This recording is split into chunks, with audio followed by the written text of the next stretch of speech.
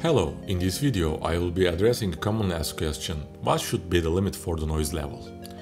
It's an important topic, so I decided to create this short video to provide an answer. By the way, this scene you see on screen is from one of my previous videos.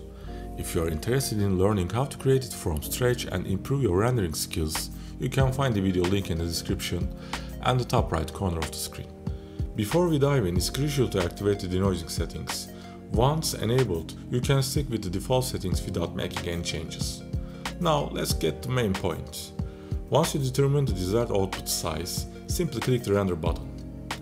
Noisy areas typically appear as a grayish region where the light is minimal in our scene. To identify a specific point with more noise, we can perform a small render of that area using the region feature. While it's rendering, keep an eye on the noise value displayed on the right side of the screen. As the noise gradually decreases and the scenes look visually clean, taking the denoising process into account, we have found the optimal noise value. In this case, a noise value of 3.5 seems sufficient for this scene. However, keep in mind that each scene may have its own unique noise characteristics. As a general guideline, a noise value of approximately 2% can yield excellent results. If you are looking for a faster render and more efficient time usage, this method can be a great option.